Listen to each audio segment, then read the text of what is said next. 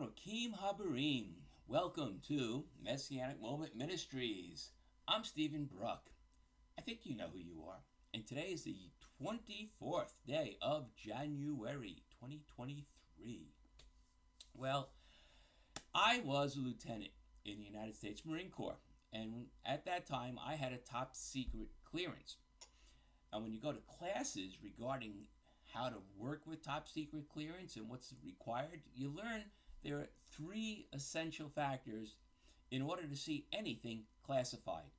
One, you have to have the proper clearance level. Two, well, you have to have access to that material. All right, something that's top secret in London, you don't have any access to here in America. And three, you have to have a need to know. Just because you have a clearance level doesn't mean you're allowed to see everything that's been classified. Now, when it comes to what God does in our lives and why, we have to meet those same conditions. When we read the book of Kohelet, that's Ecclesiastes, we can see this guy is frustrated and a disappointed man who feels that everything we do is just chasing the wind. Now, why does he feel that way? Well, if you ask me, well, and even if you don't, I'm going to tell you anyway, it's because he wanted to understand why God does what he does, why things happen that way. And since no human can ever fathom the mind of God, well, he eventually came to the conclusion to just do what you do, eat, drink, be merry, enjoy whatever God gives you while you're alive. Let's take another look at a book. It's the book of Eob. That's Job. Now, this guy has some terrible tsuris in his life. Tsuris means a curse or trouble. And he doesn't understand why. Meanwhile, his friends are telling him it's all happening because this is what God does to sinners.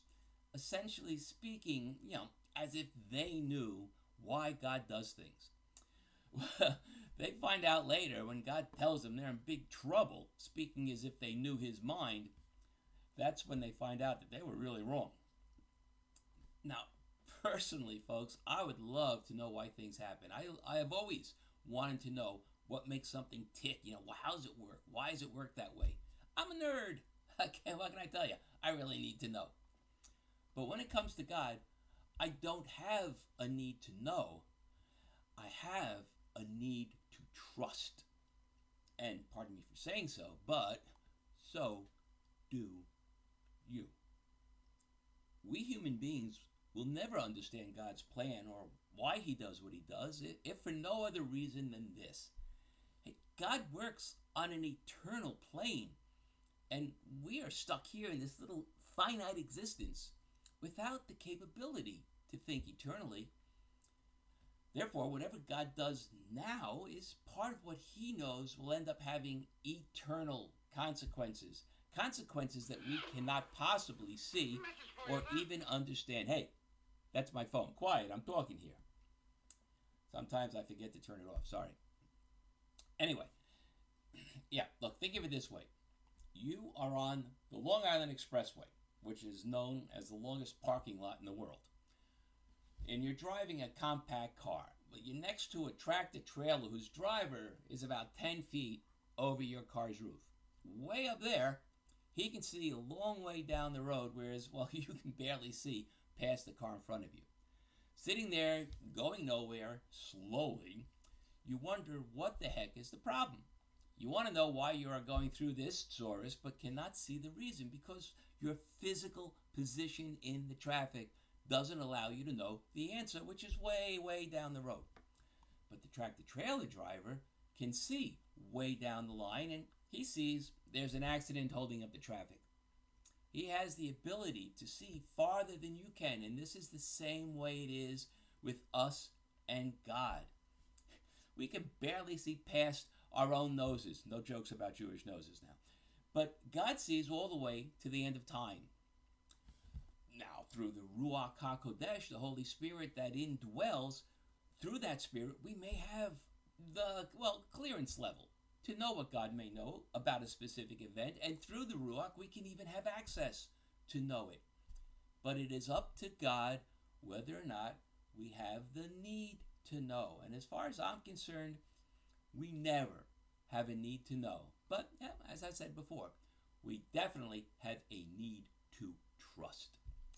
Believe me, if God wanted any of us to know why he is doing what he is doing, well, he will make sure we do. So unless you get some divine revelation, just trust that whatever it is you are going through, good or bad, God has a reason, and don't ask why. Just ask for help to get through it. For me, trusting God is much more important and actually much more comforting than needing to know why God does what he does. Trust and faith are two sides of the same coin, and they have this synergistic relationship. The more you trust, the stronger your faith becomes, and the stronger your faith, well, the easier it is to trust. Well, thank you for being here, and please share these messages with everyone you know and invite them to join this ministry. If you haven't subscribed yet, please do so now. On my website, there's a subscribe button in the right-hand margin, and on YouTube, click on the icons here and subscribe. Make sure you do the notification thing. And I also have a Facebook group. It's called Just God's Word. Look it up. And please, you're welcome to join, but ensure you click to agree to the rules, or I can't let you in. And if you like what you get here, and please, on my website, you see them, buy my books, because if you like this, believe me, you will like them too. I mean, I wrote them also. And remember, I always welcome your comments. Okay, that is it for today. So, Lihitrot and Baruch Hashem.